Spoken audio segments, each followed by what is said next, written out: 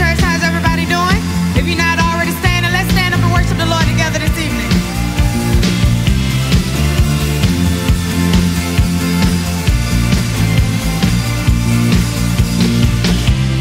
Freedom is the song I sing. I can't contain the joy you bring. All because of your great love, now I live. I was dead, but now I breathe. Awaken to your grace so free. In the power of your cross, now I live. Salvation, my freedom, you gave your all for me. Forever, you made a way for me. You came to my rescue. You came to my rescue. Calling on your name, calling on your name. Love came down. You came to my rescue. You came to my rescue. Calling on your name, calling on your name. Love came down.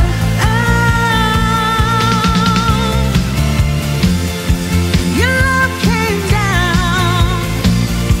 Your love came down. Your love came down. Come on, you're the light. You're the light in the darkest night. You lead me through the storm and fire. When all around my hope gives way, you're my rock. You taught me how to sing your song. You overwhelm me with your love. You set my feet to dancing now. You're my God. Salvation, my freedom. You gave your all for me.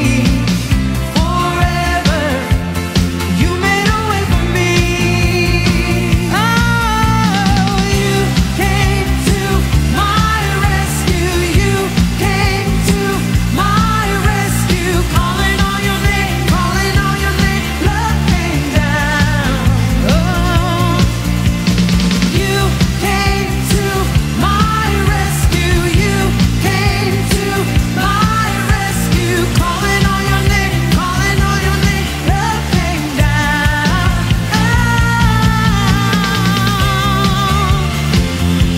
Your love came down.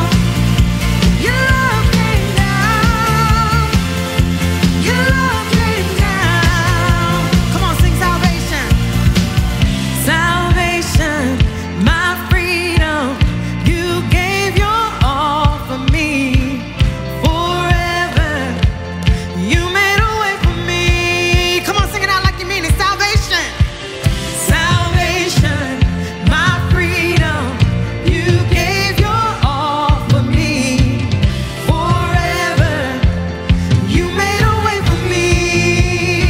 Oh, you came to my rescue. You came to my rescue. Calling on your name, calling on your name. Love came down. Oh, you came to my rescue. You came to my rescue. Calling on your name, calling on your name. Love came down.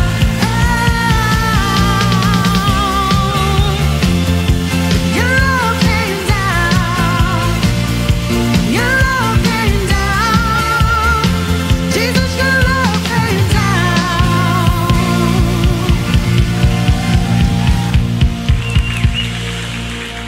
We thank you for your love. We thank you for your love, Jesus. We lift your name. I'll sing this out. Hope be my anthem, Lord. When the world has fallen quiet, you stand beside me. Give me a song in the night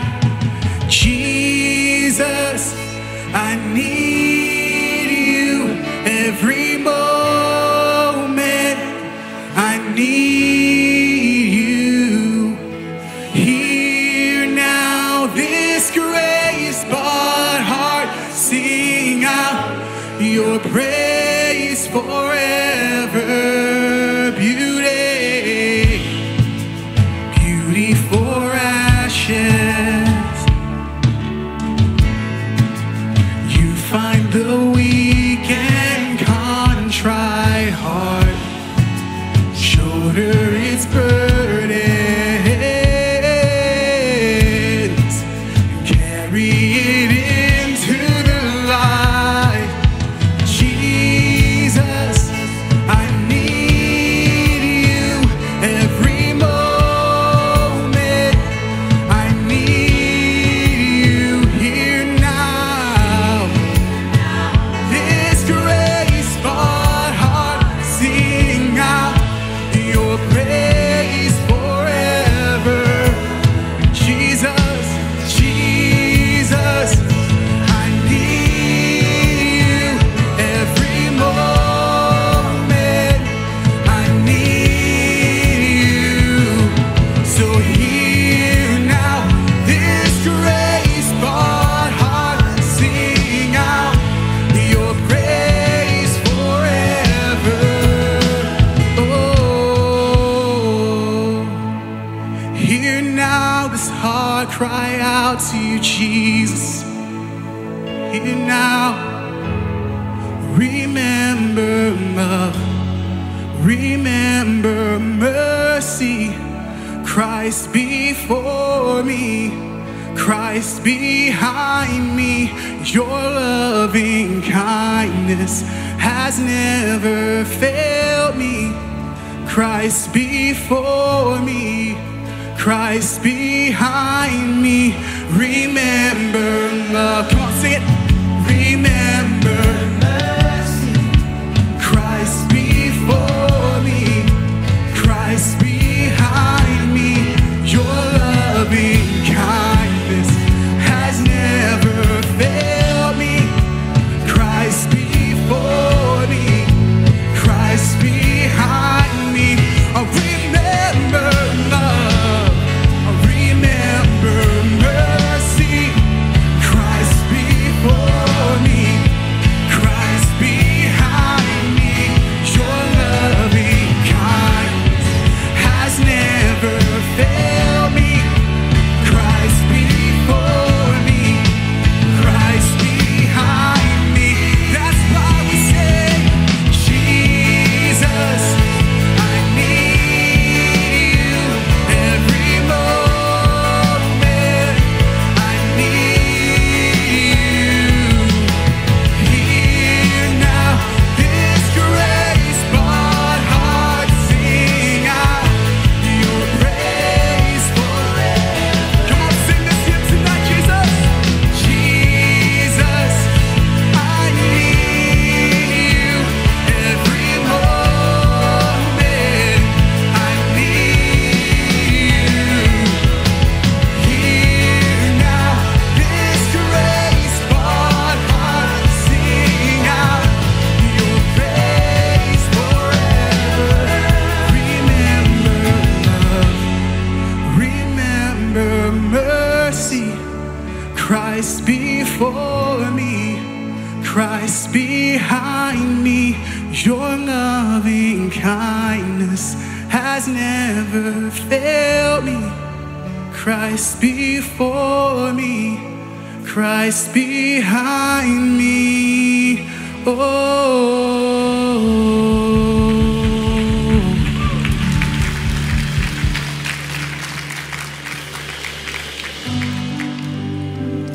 We love you, Lord.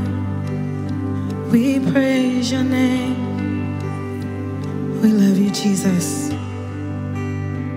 How great the chasm that lay between us. How high the mountain I could not climb. In desperation, I turned to heaven and spoke your name into the night. Then through the darkness, your loving kindness tore through the shadows of my soul. The work is finished, the end is written. Jesus Christ, my living hope. Come on, sing, who can imagine? Who could imagine so great a mercy? What heart could fathom such boundless grace? The God of ages stepped down from glory to wear my sin and bear my shame. The cross has spoken, I am forgiven. The King of Kings calls me his own. Beautiful Savior, I'm yours forever. Jesus Christ, my living hope. Hallelujah, praise the one who set me free. Hallelujah, death has lost its grip on me. You have broken every chain. There's salvation in your name. Jesus Christ, my living hope.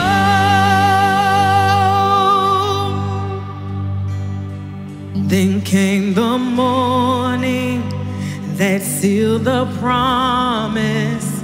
Your buried body began to breathe, and out of the silence, the roaring lion declared the grave has no claim on me.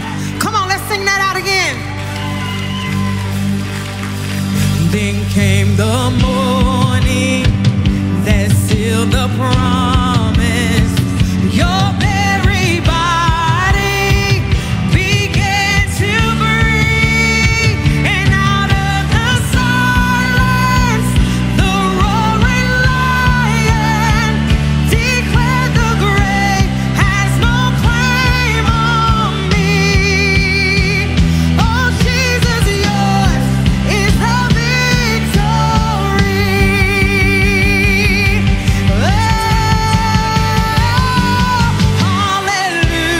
Hallelujah, praise the one who set me free. Hallelujah, death has lost its grip on me. You have broken every chain. There's salvation in your name. Jesus Christ, my living hope. Hallelujah, praise the one who set me free. Hallelujah, death has lost its grip on me. You have broken every chain. There's salvation in your name.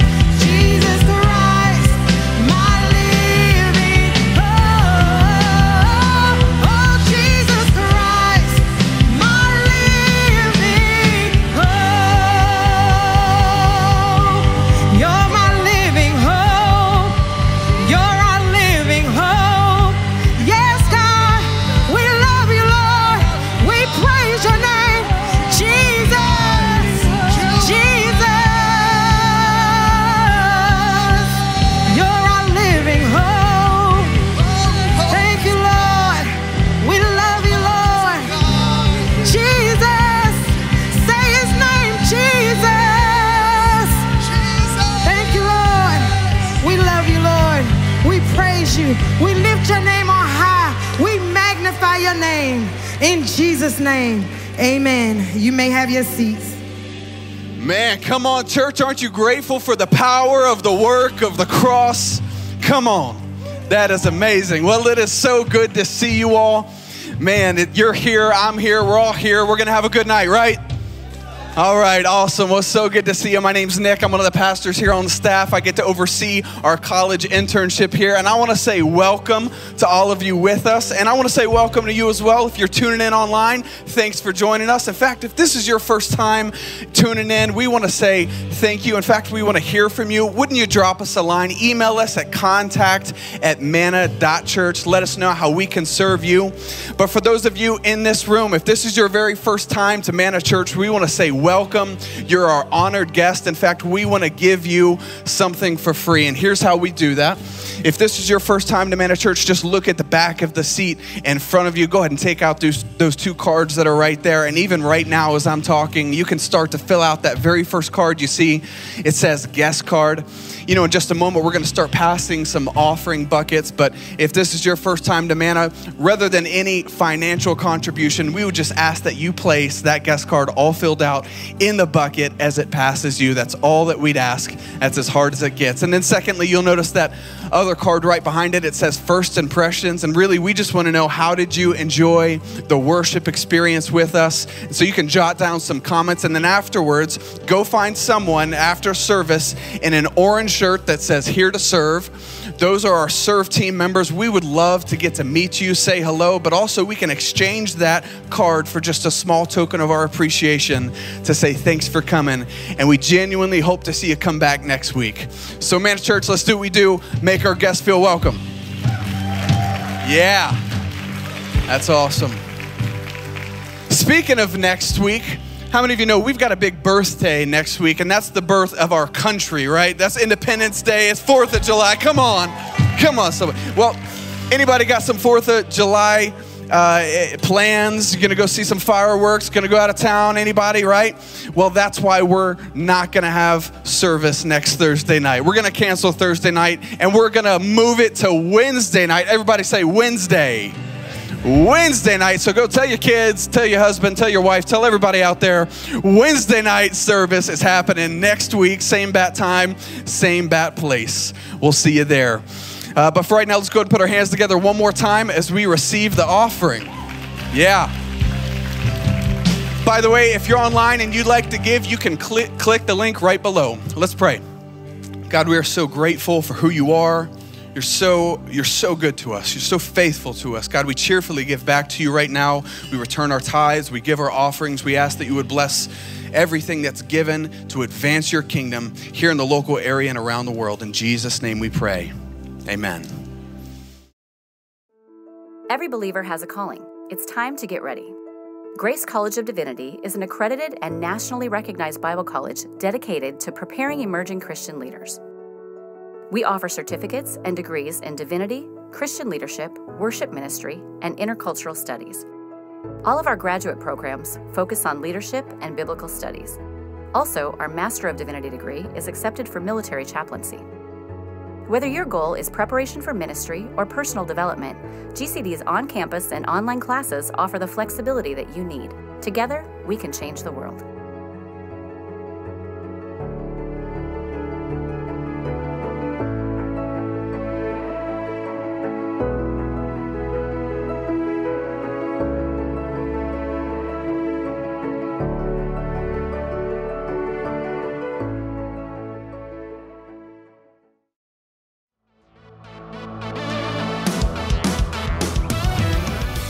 National Serve Day is coming up fast. On Saturday, July 13th, hundreds of churches in dozens of countries, all on the same day, will be serving their communities. So, to show the world the love of Jesus in practical ways, Manna Church will participate by doing outreaches all along the military highway.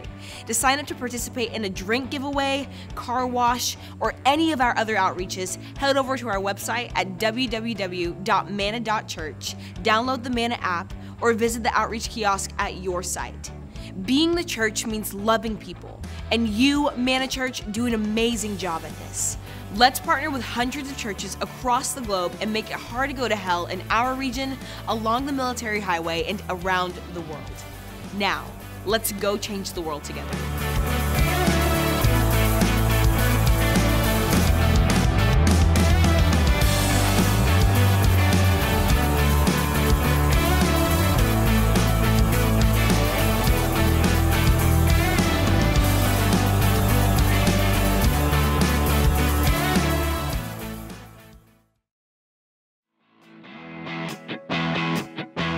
Hey everybody, by now you know we're launching a brand new site in Hope County. We're calling it the Rayford site.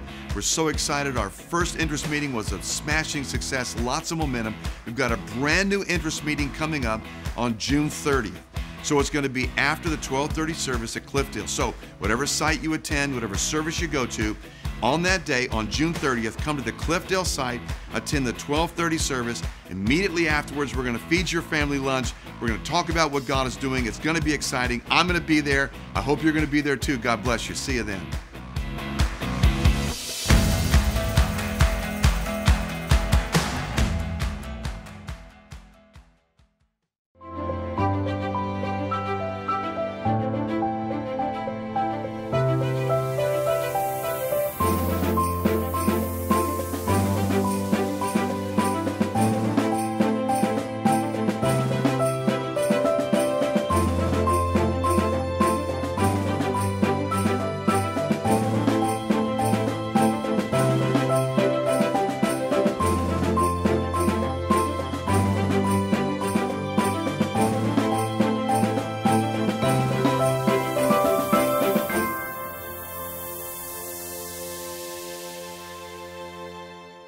Hey, I want to say hello to our friends and family all around the Fayetteville, Cape Fear region who attend Manna Church or just live around here watching on the internet. Maybe you're at Hope County Correctional. Come on, somebody, give it up for them.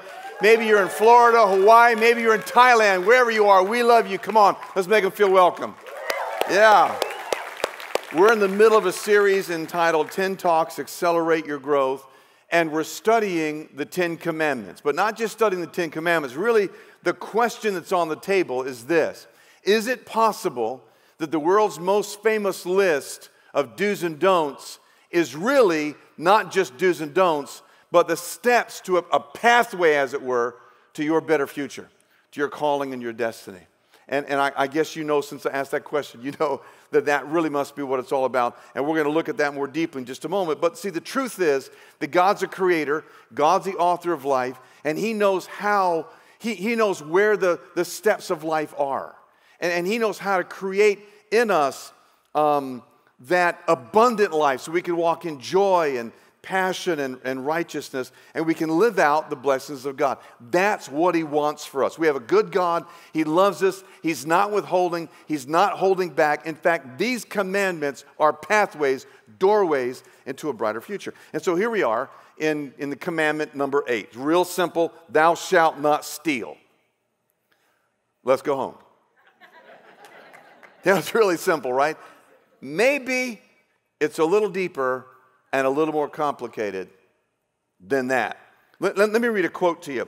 In a survey taken by George Barnes several years ago, 86%, that's a lot of people, 86% of adults claimed that they completely satisfied God's requirements of abstinence from stealing. In other words, they don't steal. They haven't stolen. It goes on to say, thou shalt not steal is a good word for thieves and robbers, we think, and doesn't have a thing to say to ordinary people. The commandment, thou shalt not steal, is really a whole lot bigger than just those words, just the letter of the law. All throughout this series, we've been looking at the letter of the law, which is pretty clear, but the spirit of the law is always higher than the letter of the law. So there's probably something lurking in these few words that really is not nefarious, it's not dangerous, it's not a problem, it's not God's trying to crush us, but somewhere in these words, there's a key to unlock something you and I need in our lives. And it's not hidden, it's not buried, but it's found not in the letter of the law, but in the spirit of the law. Remember that? We talked about the spirit of the law. And an example would be, you shouldn't murder somebody. And that's pretty obvious. But Jesus talks about that in the New Testament. Now, thou shalt not murder is found in Exodus 20, but in the Sermon on the Mount in chapter 5, Jesus references it again. Watch this in verse 21. You've heard that it was said of those of old, that's in the Old Testament, Exodus chapter 20, you shall not murder, and whoever murders will be liable of judgment. Verse 22, but I say to you that everyone who's angry with his brother shall be guilty of the judgment. Wow. In other words, behind all murder, there starts with anger. And what about lust? We looked at lust, was it last week? In Matthew chapter 25, verse 27, just a few verses down from what we just read a moment ago, you've heard it said, you shall not commit adultery, but I say unto you that everyone who looks at a woman, watch this now, with lustful intent, that means in his heart, in his heart, with lustful intent, has already committed adultery with her in his heart. Living a life of devotion to God is more than just doing and not doing. It's deeper than that. It's about being. God wants to change us from the inside out, not the outside in. He's not looking for you to master perfect obedience so your insides will magically change. That's not what it's about. He wants to transform our heart so we can walk in his pathways. So it's not just about the abstinence from the act of sin. It's about your heart. Are you being transformed into the image of God? That's what it's really all about. So in the same way that there's a letter of the law and the spirit of the law, the same applies to this statement, thou shalt not kill. It's much more than just not taking stuff that doesn't belong to you. I know it's a double negative. I did it on purpose. It's more than just not taking stuff that doesn't belong to you. It's bigger than that. It's about, now listen to this, get this, it's about integrity and generosity. And I'll show you how in just a couple of moments. But first of all, we're probably stealing more in the 21st century than we've ever stolen. I'm not going to ask you to raise your hand if you don't steal. Because I know if I say, okay, how many people obey thou shalt not steal? Almost every hand would go up and every one of you would be lying. Which means you're really going to need next week's message because it's about not lying. So it's perfect. God, the Ten Commandments said, let's say, thou shalt not steal. He said, oh, we got to add one. You can't lie about it. You're going to lie about that. I know you're going to lie about that. You remember when you were a kid, and maybe you got to be my age to, maybe they quit doing this after I quit being a kid. I don't know. But there was a saying that we all, finders keepers, losers weepers. See, that's code for, I'm going to steal from you. If you drop it, I'm going to pick it up. It's mine. So just because someone lost it doesn't mean they gave it to you. And when they lost it, they're looking for it. You found it before they could find it, so it's yours. How's it yours? Because it's theirs. If you keep it and it's not yours, then you stole it. Oh, it gets worse. Oh, that's why I told you don't raise your hand. We steal at work all the time. That's so. Oh yeah, you get out you playing a game on your phone, doing a little social media, updating your Instagram. Maybe you're playing a game on the computer, got a little solitaire going. You know what that is? That's stealing. Because you're on company time, supposed to be working for the company. That company time turns into company money, which you stole. Not you. Look down the row. That guy. It's being dishonest. It's being dishonest about the amount of time you're actually working while you're on the clock. You know, when you clock in, you're supposed to work those hours. Or maybe taking a long lunch and not without permission. Or maybe taking a long lunch and not making it up. Or maybe taking a long lunch, realizing you're late and getting somebody else to clock you in. Yes. Uh-oh, I just stepped on somebody. Or maybe taking they got plenty of stuff. Maybe taking some stuff home that's company stuff for personal use. I mean, we could go on and on and on about this. So we steal at work. We steal from God. You say, how do you steal from God? I mean, when did I break into God's house and take his TV? Let me read it to you. Malachi, most of you know this. Some of you don't. Some of this will be brand new to you. But Malachi chapter 3, verse 8. Will a man rob God? So obviously we can rob God. Will a man rob God? Yet you're robbing me, God says. But how, you say? How have I robbed you, God? He responds, in tithes and contributions. You're cursed with a curse, for you're robbing me, the whole nation of you. Bring the full tithe into the storehouse, that there may be food in my house, and thereby put me to test, says the Lord of hosts, to see if I will not open the windows of heaven and pour down for you a blessing till there's no more need. Now you say, well, I tithe, I just give like 5%. See, the word tithe in the Hebrew means tenth. So if you give 5%, that ain't a tenth. I don't know what kind of math you did, but 5% is not a tenth. So and you got quiet. If you don't return to God what belongs to him, you're robbing him. And so it says here that God's going to send a curse. You know, God's not in heaven with some pocket full of lightning bolts, looking down, going, look, he's not gonna tithe. Pow, ha, got you, sucker. You're gonna get sick, and boom, your car's gonna break. That was fun. Look over there, 8%, 9%. She's a little short. Pow, boom, got her too. What a great day. That's not what it means. See, if you study the Old Testament, you find out that there are things that are devoted to God. The Hebrew word is karim. These certain things belong to God from the beginning. And for someone to take what is karim, someone to take what is dedicated or offered to God or for God's use only, that is stealing from God. Therefore, it's already pre-cursed. So in a sense, when you write that tithe check, you're getting the curse out of your house. Not if you don't write the tithe check, he's throwing a curse at you. Did y'all follow that? And so here's the deal. It says bring the full tithe.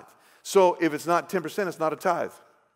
Said another way, not giving God 10% is stealing. And it says bring the full tithe where? Into the storehouse where you are fed from. So if you say, I give 5% to the local church and 5% to a nonprofit or 5% to a struggling friend, that's not tithing either. So I'm not trying to be mean. I'm just saying there is a way for us to steal from God. And then we steal from God at home. And as soon as I say that, you go, oh, man, I'm off the hook now. Because he already nailed me at work. He nailed me at church. But I ain't stealing from God at home. I know that because it's my house. All that stuff inside there is my stuff. And you can't steal your own stuff. Yeah, but you can pirate music. Oh, my gosh, it just got real. You can pirate movies. You can pirate TV shows. You can pirate software. You can go. You can get one of those sporting packages that you sign a contract for that says is just for one household, like NFL ticket or at bat. Hello, anybody here? Y'all got quiet up in here. It says it's only for one person. You go, well, you know. And here's another thing. Why do you want the NFL ticket anyway? You don't need that. All you need is a Cowboys game.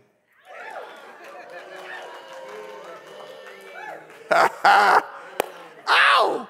So see, I don't have the NFL ticket. I can't steal that. But so, hey, could you give me your code so I can get on? That's what I'm talking about. That's stealing too.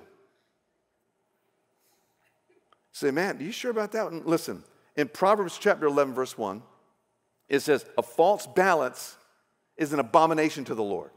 Now, you got sins, which are one thing. You got abominations, which are way worse. So here he's saying, this is the finer points of stealing. He said a false balance, I'll describe that to you in a moment, is not just a sin, it's an abomination to God. Like offering your children on the fire to Molech. Like on the Molech was a fake god. It was, and they built this steel contraption where they could build a fire inside of it and had arms out like that, and you put your children in it and they burned to death. That's an abomination. He said, putting your children on the fire to Molech is an abomination. Here he says, the false balance is an abomination to the Lord, but the just weight is his delight. See, the point here is that God hates falsehood. Let me explain to you how this works. Back in those days, you shopped every day in the market for your daily needs. You shop every single day. And so you go into the market, and let's say that you spy some dark chocolate-covered almonds. That's heavenly food right there.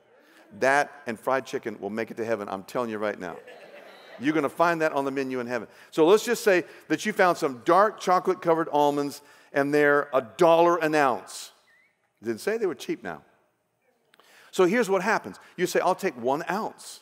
And so that means the guy that's selling the chocolates, he takes a 1 ounce weight and puts it in the scale, and it goes straight to the ground. And then he starts pouring dark chocolate-covered almonds in the scale until they get about even.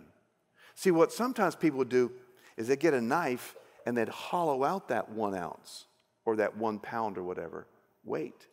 And then they would cover it over in the bottom so that it looks good, but watch this, but it doesn't have integrity.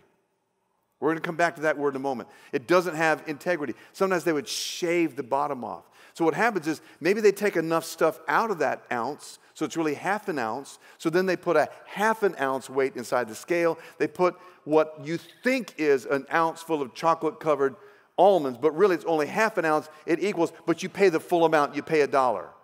It's stealing. It's falsehood. God hates falsehood. How about this? What do you call it when you go into a store like Target and you got a Target bag and there's nothing in it, but you go by a certain clothing section and you take something off the shelf, stick it in your Target bag, and walk out the store without paying it? What do you call that? More particularly? Shoplifting. Okay. Now, so you get out, man, your heart's pounding because you're afraid you're going to get caught. You get in your car, man, I made it.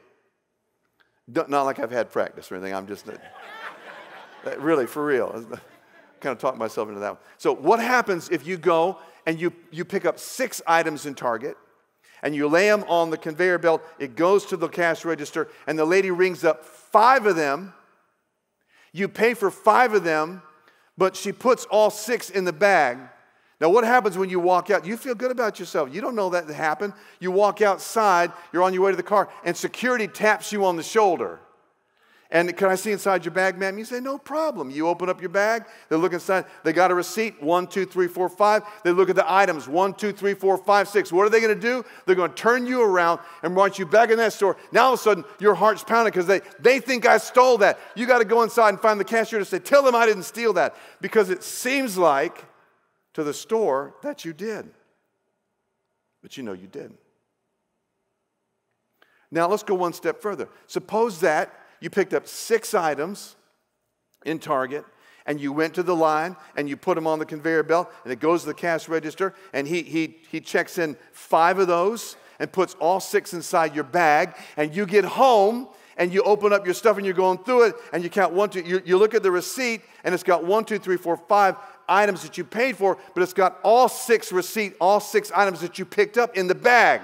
So what do? Finders, keepers, losers, weepers. Well, you got a choice. You can steal it, or you can go back and pay for it. You go, oh man, that is a drag. Look, Target makes so much money. Stop justifying your sin. If you keep it without paying for it, what did you do? Yeah, you accidentally shoplifted it. You didn't, but you get the point. You get the point. So we could go through we could talk about paying your taxes. We should have done this series in April because that would have nailed a whole bunch of y'all people. I nailed you to, you said, stop that in Jesus' name. I don't agree with everything the government does. It don't matter. The Bible says pay taxes to whom taxes are due. You say they're not due them. Okay, skip April 15th, see if they're not due them. We could talk about failing to account for the cash that you made in some kind of sale or tips that you get if you're a waiter or a waitress. Sneaking into movies, dining and dashing. This even got a name for it, dine and dash. That's just bad. Fraudulent merchandising. That's where you had a little fender bender, but you got it fixed, and you're selling your old truck, and the guy says, "Has it ever been an accident?" And you go, "No." Uh-oh, you need next week's message too, because you lying and stealing.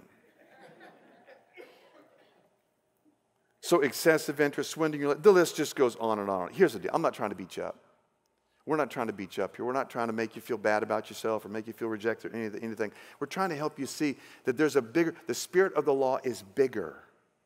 And God is after something in that. And when you see what's on the other side of what we're talking about, it's a really, really, really awesome gift from God. But listen, talking about stealing.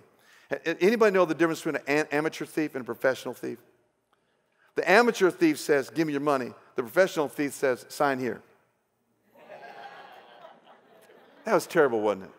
I didn't write that joke. Someone gave me that joke. I didn't write that joke. It was in the notes before I got them. Here's another one. Someone said, "Give a man a gun, he'll rob a bank. Give a man a bank, he'll rob everybody." Okay, if you're in banking, I apologize. Again, I did not put that joke in there. I went to sleep, the joke wasn't there. I woke up, the joke was there. The devil did it. I'm joking. I stole it. Somebody else stole it. A thief walked up to a man in a suit, put out his gun, and he said, "Give me your money." The man in the suit turned around, put up his hands. He said, "Wait, you don't understand. I'm a congressman." So the man said, "Well, in that case, give me my money." That was funny. That was funny. That was funny. That third one was funny. Okay, we talked about the letter of the law. Now, I got in trouble too. I noticed that. Y'all turned on me. That third joke got you back, though, because you're a fickle crowd. We talked about the letter of the law. Now I want to talk a little bit about the spirit of the law, integrity and generosity. Now let me tell you, let me show you something that I hope you really get. If I asked you to define integrity, most people would say it means honesty. And that's part of it. But integrity is so much more. It's such an integral and important character quality. Because when you look up the word integrity, here's what it means. It means honest, yes, but it means solidarity. It means cohesion. It means wholeness. Integrity is basically the wall, the platform upon which every other character quality is built. Let me illustrate it for you like this. If you're here last week and we talked about don't look with the lustful intent at somebody, then you left, you said, I'm going to stop looking with lustful intent at people. What quality will enable you to stop that? Integrity. For you to make that decision, integrity is what empowers you to stop looking. So if we talked about next week, about lying and all the things that go with that. Again, we're not talking to you, but we are talking to your neighbors. So you should come and watch them squirm. It's going to be a lot of fun. But if you say, I want to be a truth teller, what character quality is going to empower you to live out that decision? It's integrity. Integrity is the wall that holds every other character quality intact. It's what empowers those character qualities to become real in our lives. As it turns out, this thou shalt not steal has loaded inside of it the capacity for us to tap into that character quality of integrity and generosity, which can change our whole lives far beyond not taking stuff that isn't ours. Y'all see that? Isn't that cool? That's just cool. So integrity is choosing your thoughts and actions based on values, based on principles, rather than personal gain. So there's this story, and it's not a parable, it's a story. It's a true story that's happened to Jesus in the New Testament, in Mark chapter 10. And it's called the rich young ruler. If you look in your Bible, it'll say the rich young ruler in the heading. Mark chapter 10, verse 17. And as he, Jesus, was setting out on a journey, a man ran up to him and knelt before him and said, "Good teacher, what must I do to inherit eternal life?" So he's thinking from the outside in, okay? What must I do outside to inherit eternal life? And Jesus said to him, "Why do you call me good? Because there's no one good but God alone." So Jesus goes right to the heart. This is not about what you do, buddy. It's about your heart. But to drive the point even deeper, Jesus goes on. He says, you know the commandments. Do not murder. Do not commit adultery. Do not steal. Do not bear false witness. Do not defraud. Do not honor your mother and father. And he said to him, "Teacher, I've kept all these from my youth." In other words, outwardly, I've done all these things. I've never committed adultery. I don't steal. I'm in good shape here when it comes to those. He said to him, "Teacher, all these things I've done from my youth." And Jesus, looking at him, loved him and said to him, so Jesus is going to go, okay, now I'm going to shift from the letter of the law to the spirit of the law and go after your heart and see what's really in there. So Jesus, he's a genius. Jesus shifts gears and goes right for the heart. And Jesus, looking at him, loved him. So he's not trying to hurt him. He's trying to help him like we're trying to do today. And he says, one thing you lack, sell all that you have, give it to the poor, and you'll have treasure in heaven, and then come follow me. Disheartened by the saying, he went away sorrowful, for he had great possessions. Now, did Jesus really intend for him to go sell everything and give it to the poor? No, he was shooting at a deeper question. He was shooting at his heart. What he's really saying is, this is not about the letter of the law. This is about the spirit of the law. This is about your heart, and I want you to know you failed the integrity and the generosity test. He didn't say that to him, but that's what happened, because the man makes a choice, and the Bible says here that he went away. He went away. Where does it say that? He went away, whatever, upset, disheartened. There it is. Thank you. Y'all are not helping me. You're paid to help me. You moan when the joke's not funny, but when I need a little help, just leave me out there hanging. So the truth is, he may have, now watch this, he may have fulfilled the letter of the law, but what God wanted in his life was the capacity to live a life of freedom and joy right here on planet Earth. But he missed it.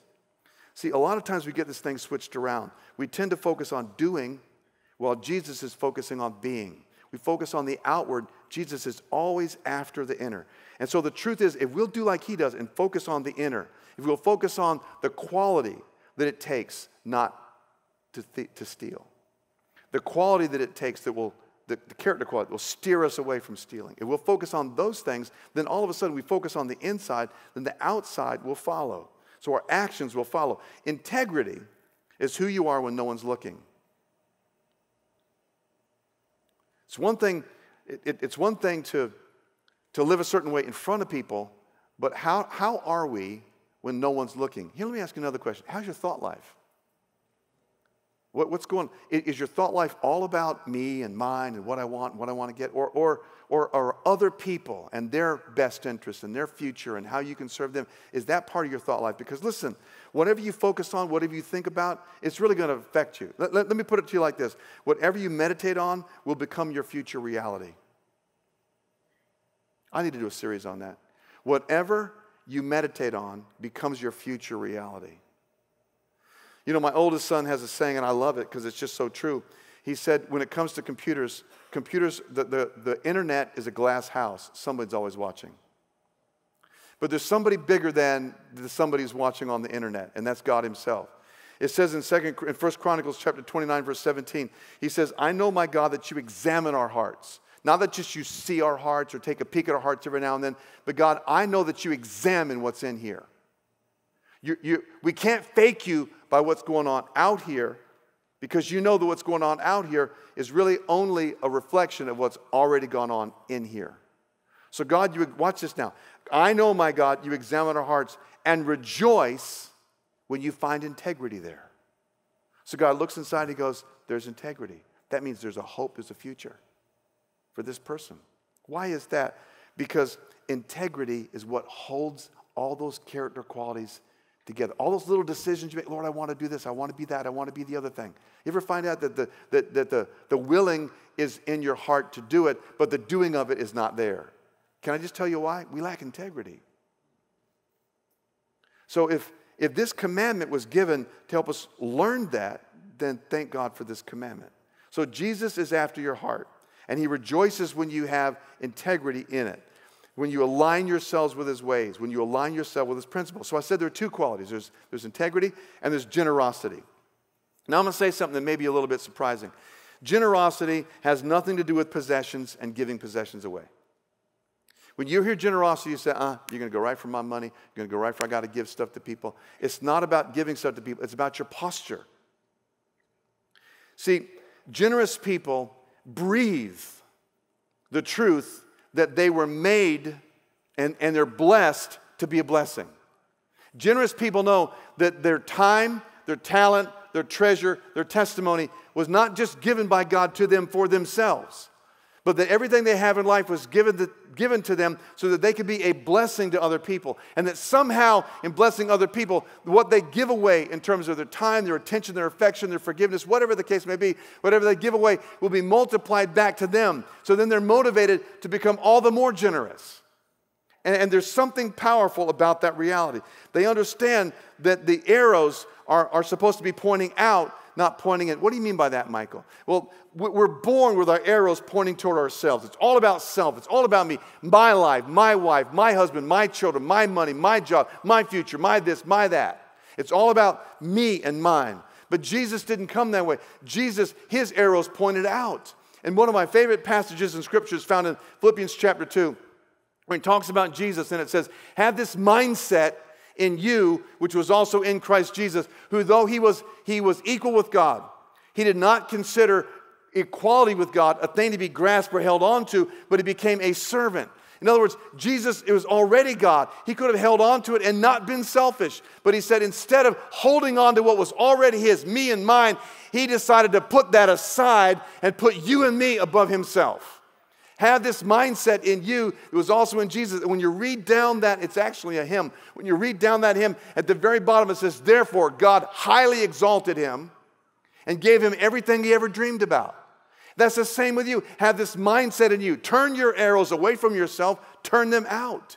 See, stealing says, I see it, I covet it, I want it. I don't care if I have to break the rules to get it. But generosity says, what I have from God, what I have from my family, what I have from just the way you made me, is not for me. It's for somebody else. And when I give that away, God's going to give it back, and he's going to multiply back to me and exalt me in those people's lives. Don't you? Everybody loves a generous person. Everyone scorns a stingy person. That's kind of a paraphrase of the Proverbs. So going back to this rich young ruler, this is what he missed. So he said, yo, Jesus, I'm not lying. I'm not committing adultery. I'm not stealing. I'm good, right? And so Jesus basically is getting at this. Yeah, but what are you giving to people? How are you making somebody else's life better? I mean, you're good, and you've been thinking about you. That's clear. You look pretty good. But how are you bringing somebody else up to the level where you are? Are you giving to somebody? Are you sharing with somebody? Are you pouring your life into somebody? You're missing the whole thing. Son, you failed. You failed the heart test. You look good on the outside, but you failed the heart test. And that's why the rich young ruler walked away disheartened. Look in 2 Corinthians chapter 9, verse 6. The point is this. Whoever sows sparingly will also reap sparingly. Whoever sows bountifully will also reap bountifully. Each one must give as he has decided in his heart, not reluctantly or under compulsion, because God loves a cheerful giver. You know, God loves us all. But when God says, I love that, I want to find out what that is and be it. Anybody else? God says, I love a cheerful giver. Why? Because this is a person who gets the cross. The cross is not about me and mine. The cross is about dying to me, right? So Jesus died to himself so that we might have abundant life. So when you embrace the cross, it should change our hearts. And it should change eventually cause these arrows that point back at us to begin to point toward our wife and our husband and our kids and our friends and our neighbor and our coworkers and strangers and folks on the other side of the planet and folks who are hurting and folks who are needy. It really needs to do that. So with this, and let me just read on. So God loves that because he says, look, generosity. I can trust that person with more. If you're a generous person, God says, I can trust you with a whole lot more than you have right now. So I'm going to give you a whole lot more because I know I can trust you. Look at verse 8. And God is able to make, watch this. I'm going to exaggerate these words. And God is able to make all grace. How much is all? Pretty much all. And God is able to make all grace abound to you, so that having all sufficiency in all things, at all times, you may abound in every good work. What's he saying here? Generous people, I'm going to give them more because I can trust them. And what will they have in the end? They'll have all grace, all sufficiency, all things that they need sometime. No, at all times. Why? So they can abound in every good work. See, with this commandment, just like with the rest of the 10 commandments, it's not, thou shalt not steal. It's just not about the outward. It's about the heart. God is after our hearts. He wants us to have abundant life. He wants us to walk. He wants us to walk in this pathway of abundance and grace because he is the author of life. He knows how to walk in that way. He wants us to have that. So how do I do that, Michael? How do I walk into this? Well, you got to embrace his values. How do I do that? Well, there are two key values. And one of them is acknowledge him. Now, I'm not talking about the character qualities, integrity and generosity. How do I get those? Number one, you acknowledge him. Proverbs chapter 3, verse 6 says, in all your ways, acknowledge him. He'll make your path straight. Now, hold on a minute. I thought I said that these commandments are a pathway into God's blessing for our life. So why has he got to make my path straight? Because my path is crooked by myself. My path is, so it presumes our path is crooked. So he says, if you'll acknowledge me. When you get in a situation, you're not sure what to do, acknowledge me. Reference me. Put me back in the middle. Acknowledge me. And what I'll do is I'll straighten your path out. I'll fix your path. Watch what it says. In all his ways, acknowledge him. He'll make your path straight. So what does God have to say about greed when you're feeling stingy? What does God have to say about tithing when you're not sure if you want to? What does God have to say about theft if you think about, what does God have to say about integrity? What does God have to say about generosity? Whatever it is you're struggling with, and it may not be what we're talking about today. There may be some other struggle in your life, but whatever it is that you're struggling with, acknowledge God. That means pray about it. Ask him, Lord, what do you think about what I'm getting ready to do? That alone will make your path straight. Half the time we don't pray because we know that we shouldn't do it, we're going to do it anyway. And we don't want to talk to God because we don't want him looking over our shoulder going, mm-mm. So whatever area it is that you feel like you're struggling in, ask God and then embrace his values. Go to the scripture and embrace it. And ask God before you ask anybody else. Other people's opinions do not matter. God's opinions matter. So lean into Jesus. Embrace his values by acknowledging him in everything and hide his word in your heart. Because listen, you're going to be tempted. You're going to be, your friends got, man, we got NFL such and such. I'll tell you what, here's my password. Here's my username, my password. Go ahead and log into it. We'll watch together and text over phone. And you're going to be tempted. How do you stand up to a buddy at work and go, it's kind of stealing. I can't do it. You're going to be tempted. It's not that big a deal. It's just one thing. I'll just go ahead and do it. You compromise your integrity. That wall that holds everything together, you just put chips in it. So you're going to be tempted. You're going to be tempted. And you're going to want to fail from time to time. So acknowledge him. Get him in the midst. And then number 2, agree with him. In Matthew chapter 3, verse 8, it says, bear fruit in keeping with repentance. And when you think about repentance, you mean, I should feel sorry. Actually, repentance has nothing to do with emotion. There may be times when you repent and you feel emotional about your repentance, which is fine. That's not bad. But repentance is an act of the will, not the act of the emotions. It literally means, the word repent means to change your mind. It's a shift in direction. It means if I'm going this direction and I repent, I turn around and go this direction. So when I'm tempted to let my path get crooked and go in a direction God doesn't want me to go, and I step into it and realize, man, I don't want to go this way. This is not what God wants for my life. Not the best for my life. As soon as I acknowledge that, then I agree with God. I can't go this way. And when I agree with God, I turn around and go toward him. What have I just done? I changed my mind. But what did I do? It's an R word. I repented. I was going to go the way I want to go, but then I realized, Lord, I acknowledge you. This is not the best thing. You know what? I agree with you. When I agree with you, I'm going to go your way. I've repented. And I'm back on the path that God wanted me to be on to start with. See how that works? This is not difficult. It really isn't difficult. In my being and in my doing, I'm going to have to say the same things God's saying. I need to agree with him. I need to know what is right and what is wrong. I need to know what God thinks about it. And I need to go ahead and make the decision that I'm going to agree with you because I know you've got my best interests in mind. And the truth is, this is going to take practice. The truth is that if you struggle with integrity and generosity, and who doesn't from time to time, what's likely to happen is you're going to find yourself in situations where you can respond like yourself or you can respond like Jesus. And the more often we respond like Jesus, the more often we choose him and not ourselves, the easier it gets to make that choice. And the next thing you know, choosing him becomes a habit, and now you're really cruising. And that's the intention that God has for our lives. Let your values inform your actions, and your being inform your doing. When tempted, just say no to self. Just say no. Now, this commandment's not here to limit you.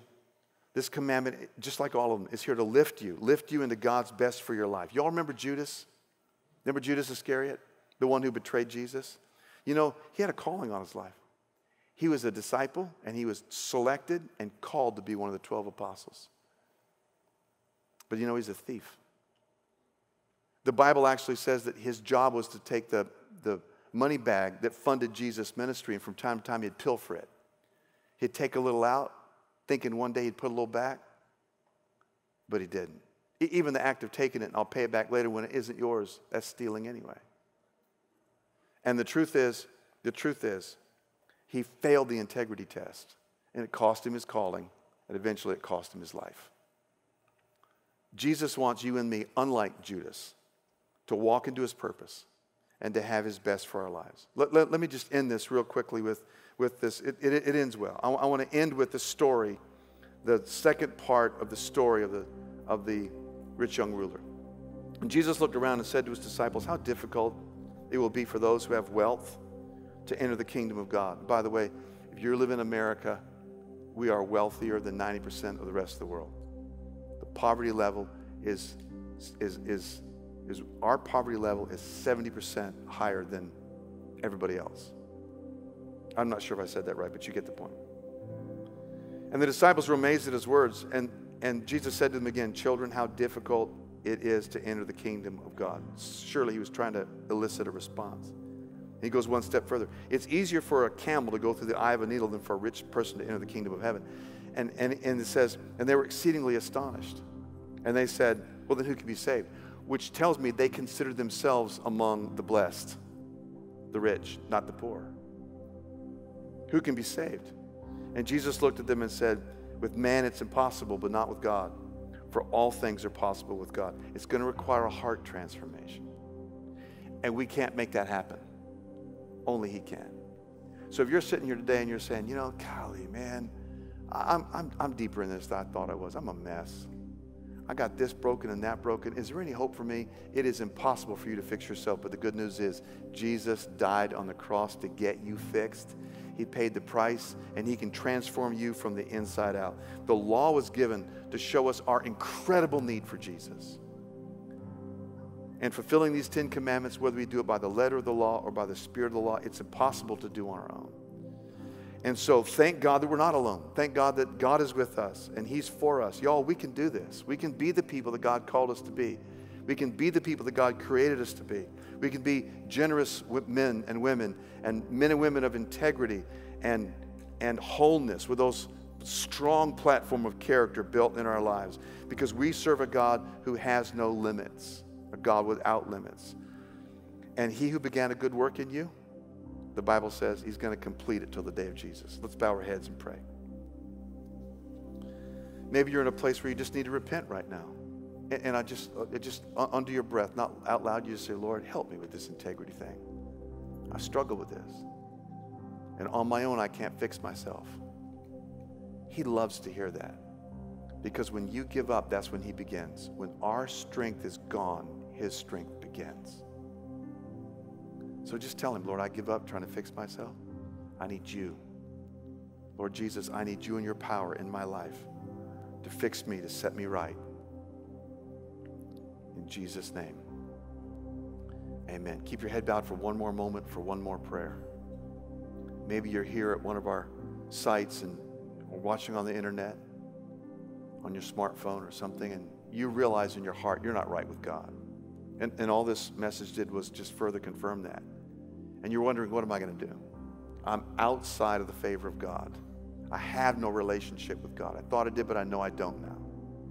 What am I going to do? If you'll repent and trust, God will open a door of relationship to you. And you say, well, how do I do that?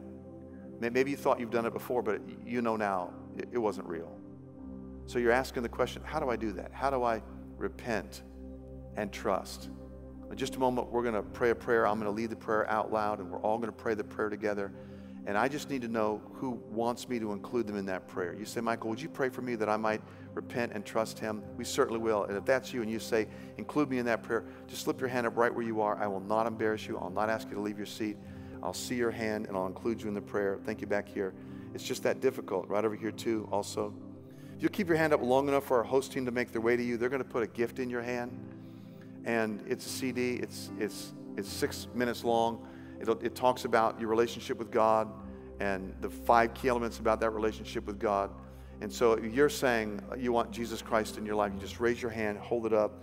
Our host team are going to make their way to you. And then we're going to lead in this prayer. So anybody else want to get in? I see hands up over here. Anybody else want to get in this prayer other than those who've already raised their hand? Just slip your hand up right where you are, and I'll see it, and I'll include you in this prayer. Anybody else? Awesome. Okay, let's all pray together. Ready? Say, Jesus. Come on, better than that. Jesus, thank you for that cross where you paid for all my sins. I acknowledge I've sinned against God. Please forgive me. Come into my life. Be my Savior and my Lord. I repent. I turn from sin to you. Be my Savior. Be my Lord. From this moment forward, I'm going to follow you forever. In Jesus' name, amen. Let's give a hand to those who raise their hands. Best decision you made in your entire life. God bless you.